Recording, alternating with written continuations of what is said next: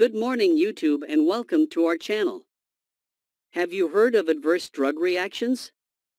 Adverse drug reactions, ADRs, are like those annoying side effects of medication that can cause a lot of trouble. You know, like the headache that won't go away, the dizziness that makes you feel like you're on a roller coaster, or the rash that makes you want to scratch your skin off. ADRs can be mild or severe, and some can even be life-threatening. They can happen to anyone, at any time, and with any medication. So, it's essential to be aware of the potential risks and how to prevent them. Our topic today.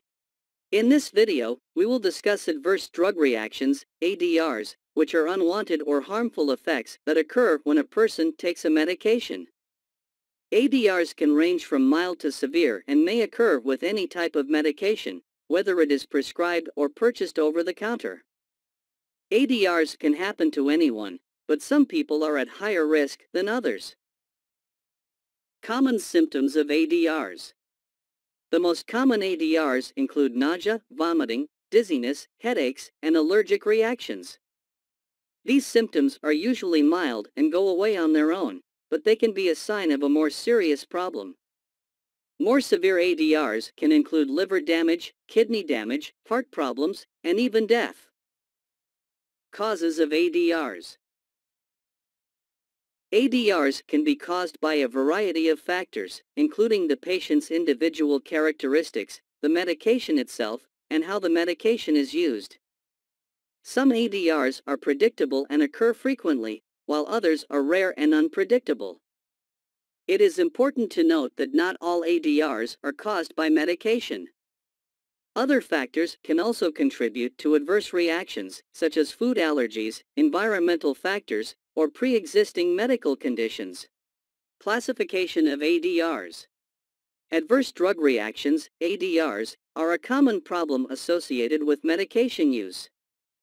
ADRs can be classified into several different categories based on their mechanism of action, severity, and time of onset. Here are the categories or types of adverse drug reactions from Type A to Type E. Type A or augmented reactions. These are the most common type of ADRs, accounting for around 80% of all adverse reactions. They are dose-dependent and predictable, meaning they occur in a known and expected manner. For example, antihistamines are known to cause drowsiness, which is a predictable and expected side effect.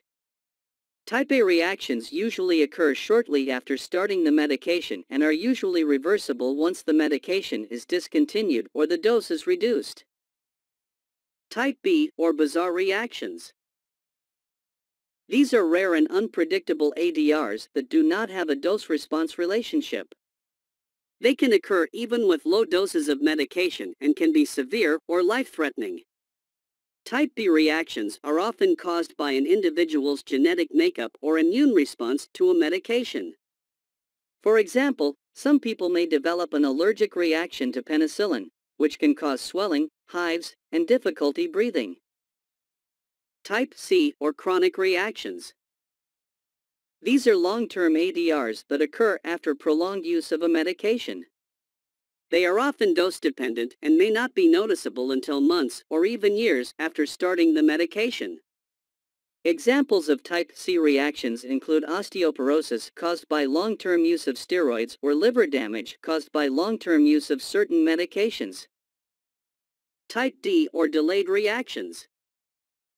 These are ADRs that occur after a delay following medication use. They may occur weeks or even months after the medication has been discontinued. Type D reactions are often caused by chronic exposure to a medication or its metabolites.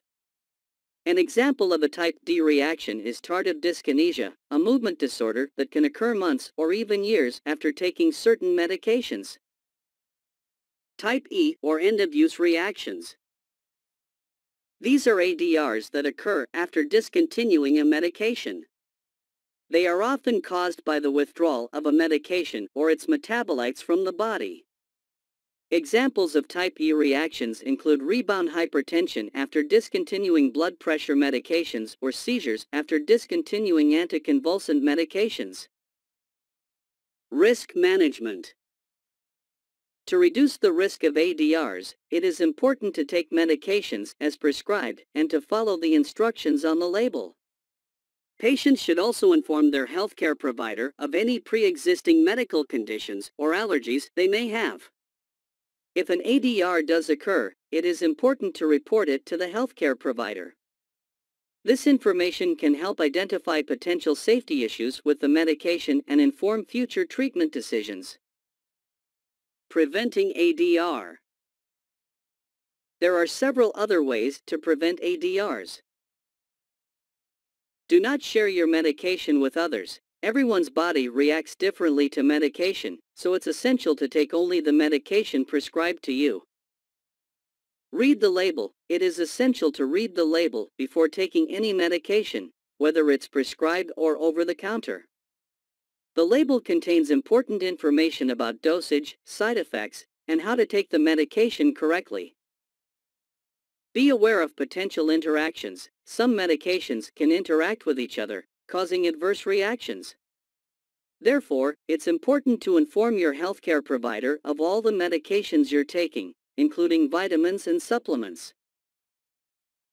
Keep track of your medications. Keep a list of all the medications you're taking, including the dosage and frequency. This will help you and your healthcare provider keep track of your medications and prevent potential drug interactions. Be cautious with new medications. When starting a new medication, it's essential to pay close attention to any new symptoms or changes in your body. If you notice anything unusual, contact your healthcare provider immediately. Report any ADRs to the FDA. If you experience an adverse drug reaction, you can report it to the FDA through their MedWatch program. This information can help identify potential safety issues with medications and inform future treatment decisions. By taking these steps, patients can help prevent ADRs and ensure they receive the safest and most effective treatment possible. Remember, it's important to be proactive and informed about your medication use to avoid potential adverse reactions. Closing perspectives. In conclusion, ADRs can be a serious and sometimes life-threatening problem. It is important to be aware of the potential risks associated with medication use and to take steps to minimize these risks. By working closely with healthcare providers and reporting any adverse reactions, patients can help ensure that they receive the safest and most effective treatment possible. Like and subscribe. If you found this video on the adverse drug reactions in medical science useful, be sure to like and subscribe to our page for more content on the latest trends and developments in education. Thank you for your support.